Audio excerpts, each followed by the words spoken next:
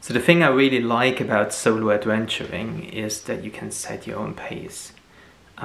You can go with your own rhythm. You're not depending on anyone else.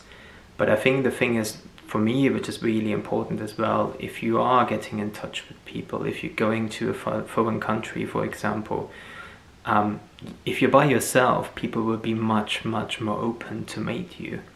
There's nothing around you, there's no cage around you if you're running, if you're walking, or if you're on a bicycle. So there's nothing that surrounds you, and that takes away the first initial barrier to talk to people, to connect with people.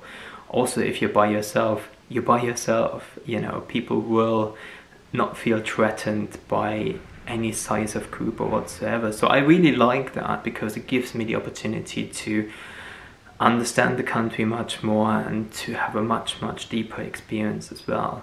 Having a deeper experience also means you can set your own pace. You can stop at the things you like.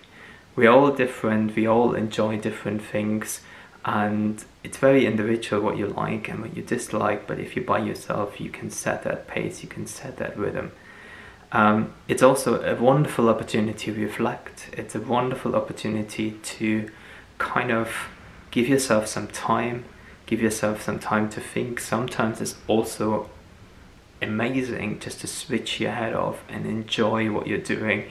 Don't overthink it, don't think about it too much. Possibly listen to some of your favorite music while you're doing it, or some nice podcasts as well.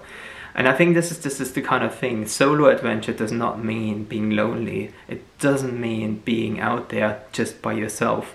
You're physically by yourself.